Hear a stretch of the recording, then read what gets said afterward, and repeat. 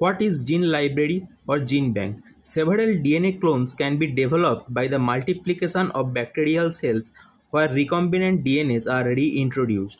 Each of these clones contains a different fragment of foreign DNA which synthesizes recombinant DNA.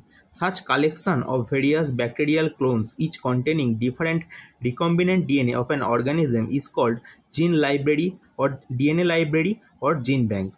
The clone of a specific gene stored in gene library can be identified, isolated, and multiplied by growing the relevant clone in culture.